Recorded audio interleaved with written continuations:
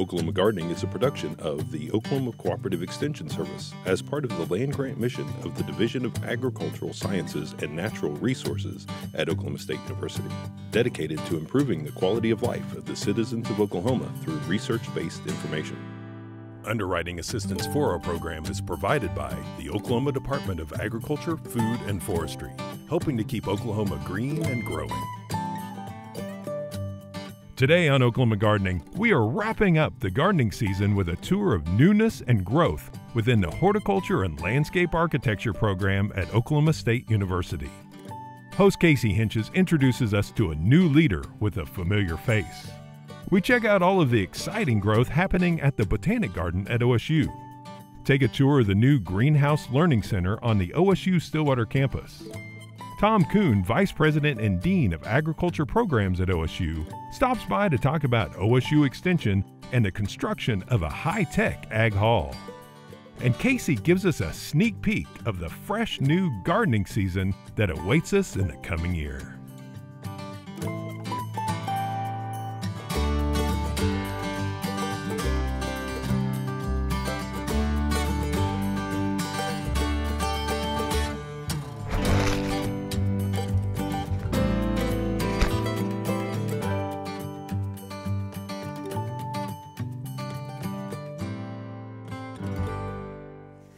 I don't think this year was what any of us had planned, but when does a gardening season ever go as planned?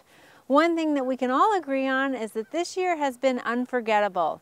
Today we want to take the opportunity to share with you some of the ways this year has been unforgettable for us here at OSU. To start us off, Dr. Justin Quetone Moss was named our new department head for the Horticulture and Landscape Architecture department. You may be familiar with Dr. Moss as he's done several segments on Oklahoma gardening related to turfgrass and water conservation. Dr. Moss is well suited for this position as he has first-hand experience with all the roles that pertain to it. He received all three of his degrees from OSU and has a great appreciation for the role that the students play and their desire for learning. Over the past 12 years, Dr. Moss has gained first-hand experience fulfilling the mission of our land-grant institution of teaching, research, and extension. While Dr. Moss's schedule has gotten a little bit busier, he reassures me that he enjoys being a part of our show and will continue to offer segments to our viewers. Here is Dr. Moss to share with us about developments within our Department of Horticulture and Landscape Architecture.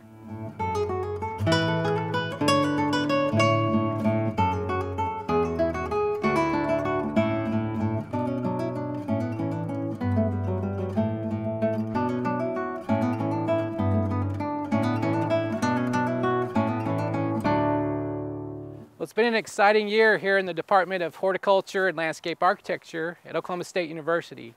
We've had a different year, but it's been a good year. And so our students have come in the fall and they have taken their classes and they have been in person. But we've also transitioned a lot to be online this semester. We're going to do that again in the spring, and our students are doing very well. We want to give them that hands-on experience, so we are doing our classes in person at like our new classroom at the Greenhouse Learning Center, which is a wonderful new facility here for our department. And the students love it. Not only do we have a brand new classroom, but also beautiful greenhouse facilities for them to work in and get hands-on experience.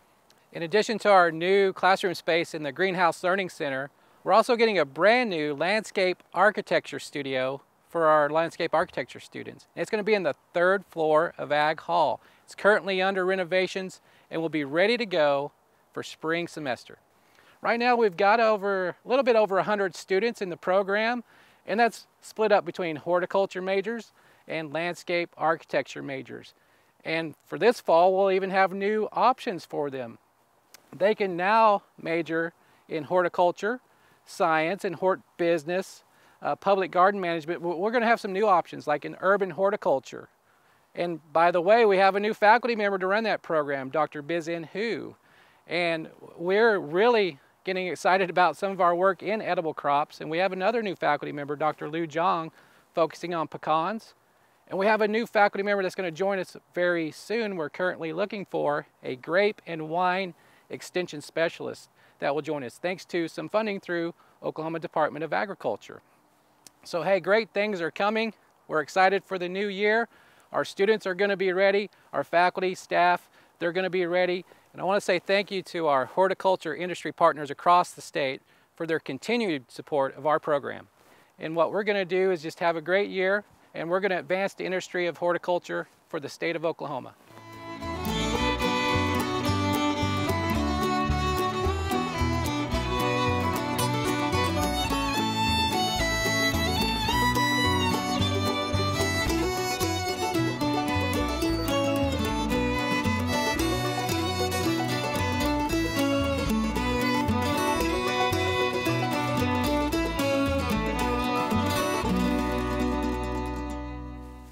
From bare bones maintenance early this spring when we were under strict quarantine to a historic early ice storm that we just recently experienced.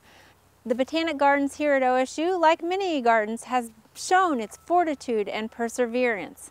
And just like your garden may have gone through some renovations, the Botanic Garden here also has gone through some transformations. Dr. Lou Anella, director of the Botanic Garden, joins us to share with us some of the new features that you'll find here.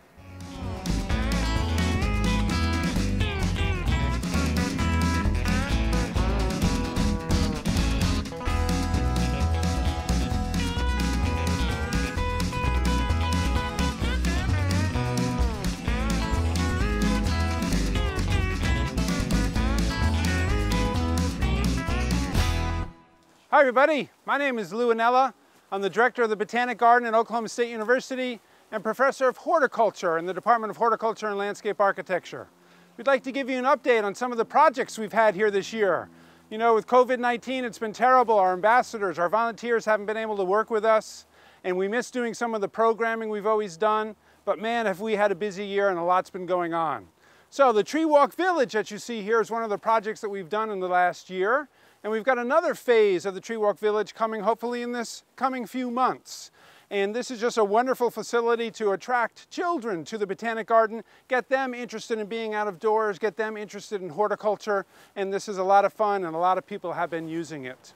So the Tree Walk Village was built with a recreational trails grant that is federal money that comes through the Department of Tourism for the state of Oklahoma. And we've also had some private donor sponsorships. OnQ and the Griffith family have made a donation to the Tree Walk Village. The Payne County Audubon Society has made a donation, and a private donor, Lynn Miller, has as well. So we're really happy to have those sponsors and to have that support for getting the second phase of the Tree Walk Village done. So the other great projects we finished in August was the road and the parking lot. So we've never had a paved road here at the Botanic Garden.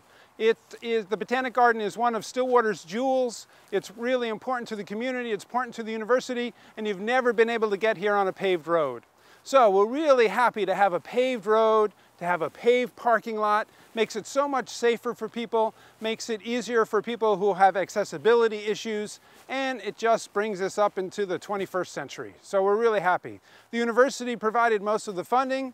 The department provided funding as well. And again, we've had private donors chip in. Ray Campbell was our largest donor, Leslie Imbeden and Susie Taylor, Bob and Marcia Adams, and Lynn Hughes were all donors to this project, and Debbie Skinner.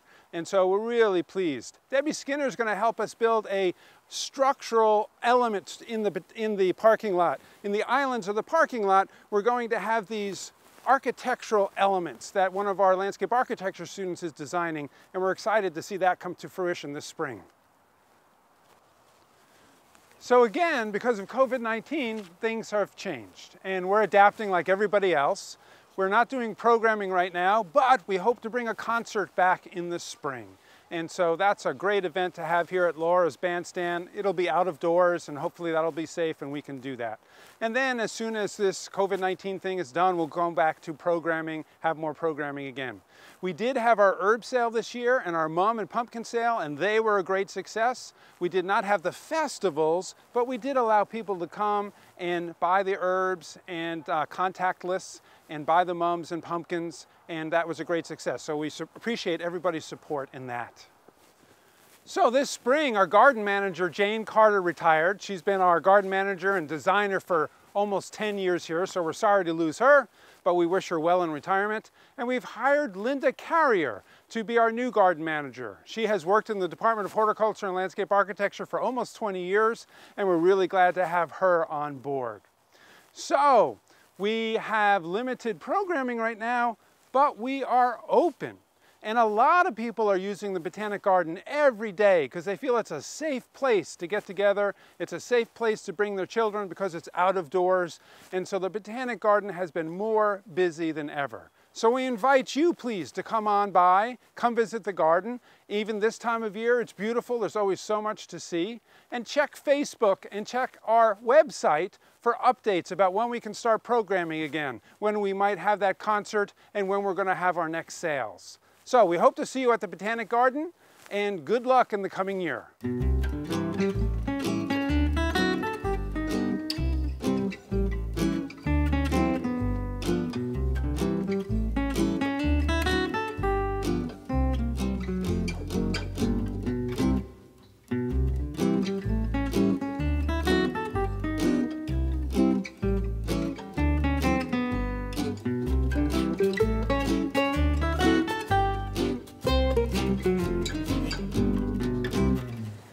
You've seen it in the background of a few of our segments this past season, but today we wanted to take the opportunity to look at the new Greenhouse Learning Center.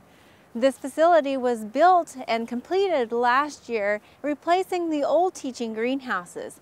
It provides the students with a new opportunity to produce a crop and learn how to grow plants in a high-tech, climate-controlled environment. Being such a beautiful and important facility, it was located even closer to the center of campus than the previous greenhouses, further conveying the priority of horticulture science and hands-on learning here at OSU. Dr. Bruce Dunn, floriculture professor in the Department of Horticulture, who utilizes this facility for many of his classes, took the time to tour us around the new Greenhouse Learning Center.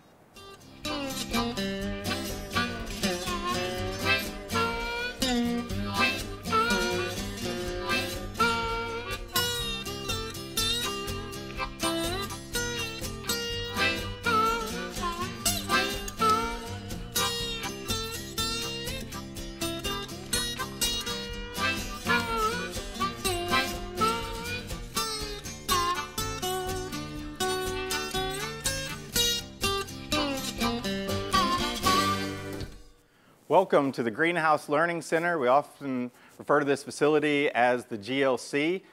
This facility has been here for a year now that's been open. This is part of a $6.6 million facility. And this is actually a shared facility within the Ferguson College of Ag, so all departments within the college are welcome to utilize this facility. It's got several different areas to it. It's got an outside learning classroom for it, which has raised beds. It also has some in-ground production. It's got a turf site associated with it. And right now I'm inside the Greenleaf Nursery head house within the Greenhouse Learning Center. With the Greenleaf Nursery, they donated $1 million towards this head house, and you can see we're standing here in this classroom. What's nice about this classroom is the size. Compared to our old facility, this has twice the amount of seats that we can have, so twice the amount of students that are learning about horticulture, for example. Also with this, you can see there's screens located on the sides of the walls, and so there's not a bad seat in this classroom. It's also climate controlled versus the old facility that we had some window units, so that makes it pretty nice. And so what we utilize these screens for, a lot of times, instead of writing on the whiteboards now, we're utilizing technology. We can write on the iPads, project it up on the screens, which makes it really nice for the students so they can see that information. Also within this facility is we have greenhouses, and so specifically there's 5 greenhouses plus a small entomology greenhouse off to the side because nobody wanted to be near the insects. So if you want, we can take you out into the greenhouses and I'll show you a tour and talk about some of the technology that we have at this facility.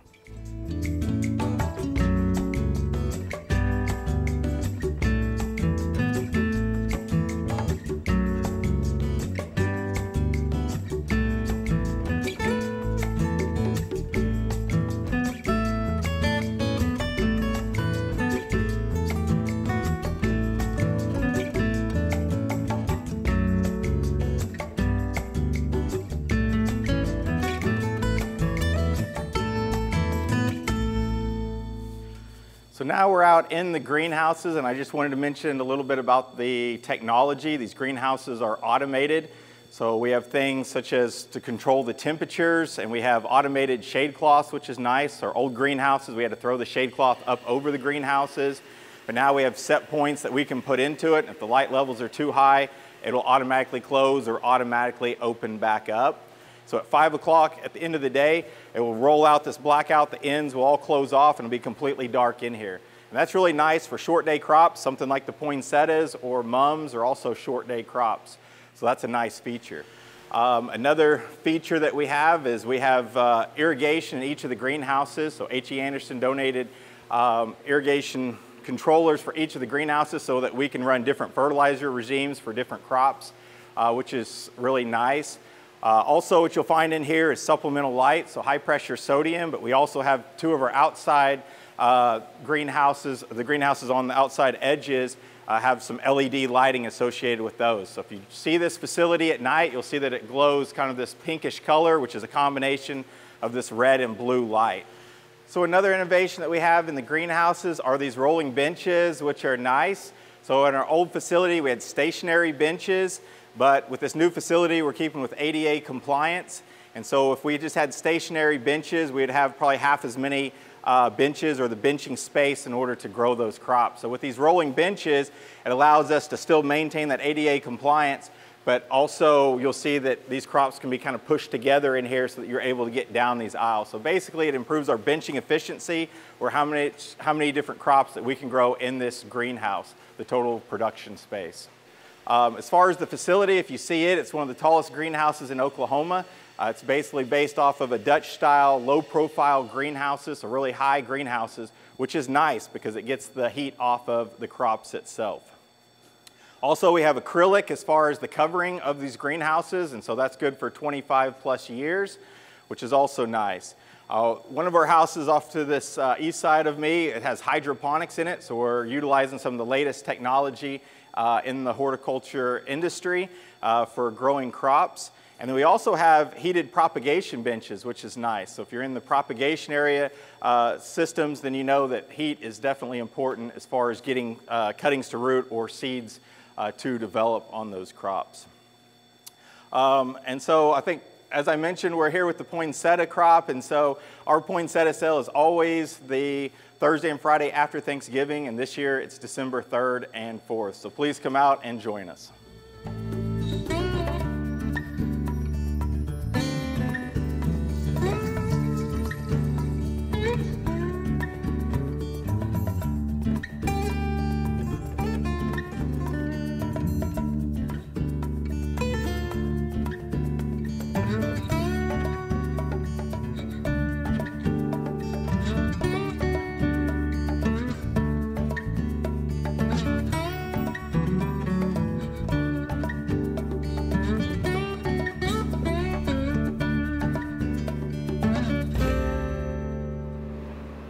This fall semester, we were excited to have the energy that the students bring back on campus.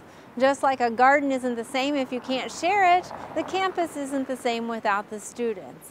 As we close out this year, we invited Dr. Tom Kuhn, our Vice President and Dean, to share with us about the future of the Division of Agriculture Sciences and Natural Resources.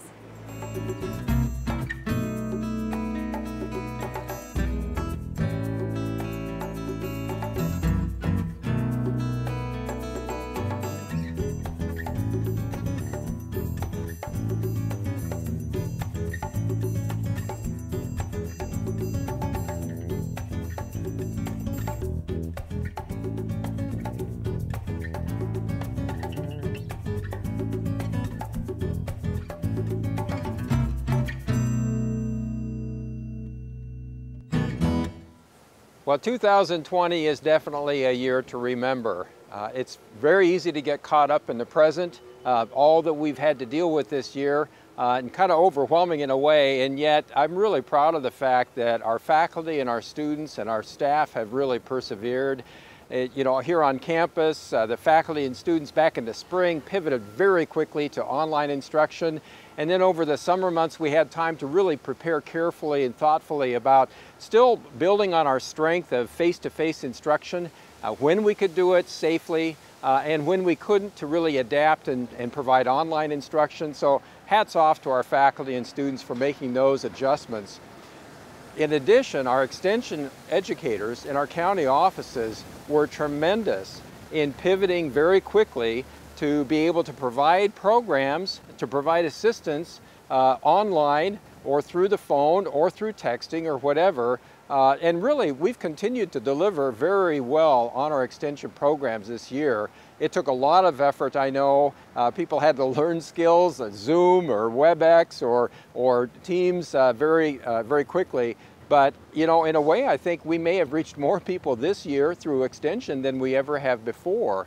Our 4-H educators adapted, were very creative in some of the things that they did with online contests and training. So I really appreciate the way that our folks have persevered here in the present. But you know, our land-grant institution also has to look to the future. And we've had some really exciting things happen this year that really are more forward-looking as well. Certainly early this year we had the fantastic announcement of the gift from the Ferguson Family Foundation, and with that the college's name was changed to the Ferguson College of Agriculture, and that has gone very well. That also is tied in with the campaign to raise funds for a new building for our college. So here it is, 2020, we're celebrating the 130th birthday of Oklahoma State University, started as Oklahoma A&M College. Seems to make sense that the agricultural part of A&M College is going to get a new home. And so while we started on the frontier in 1890, we're now really pursuing a new frontier of creating a vision and a new home for the Ferguson College of Agriculture here for the 21st century. The new building will be located just northeast of where the current agricultural hall is. We're excited about the planning that's gone on. The faculty have had a lot of influence on the design and how it'll look.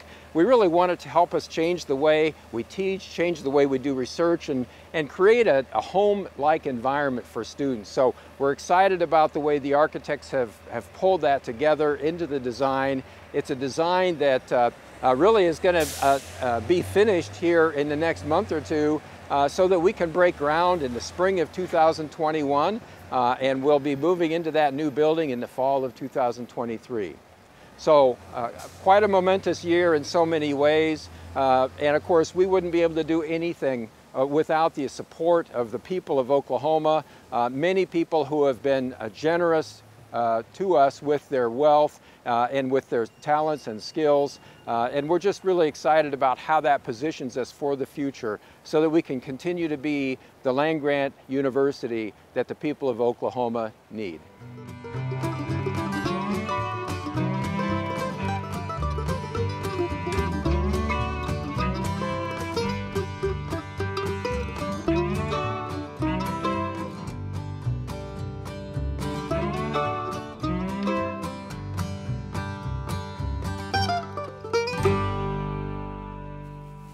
If there's one thing that I know, it's the gardeners are optimistic. And while this year has had its challenges, with challenges come growth. I know for some of you that might have meant finally tackling that landscape project that you've had on your radar for a while. And for some of you that might have meant just slowing down and enjoying your home garden a little bit more. Regardless, during unsettling times, gardening has always and will continue to provide us solace. Although we weren't able to travel the state this year and showcase home gardens as much as we typically do, next year we look forward to showcasing some of those renovations that we know have occurred over this past season. While this show concludes our regular programming, you can continue to find ideas, inspiration, and information as we air best of shows through the winter months. And if you found refuge in gardening over this past year, I would encourage you to share that with those around you. Whether it's taking a little one to show them the miracle of starting seeds for the first time, or digging up some of your perennials and sharing them with a neighbor. While we may not be able to greet and hug each other as frequently as we would like, sharing the gift of gardening with someone can offer them the same sincerity and comfort that we all need. 2021 is going to be a new season of opportunity. And inevitably, with a new season, new weeds are bound to show up in your garden. But I hope you choose to focus on the flowers instead.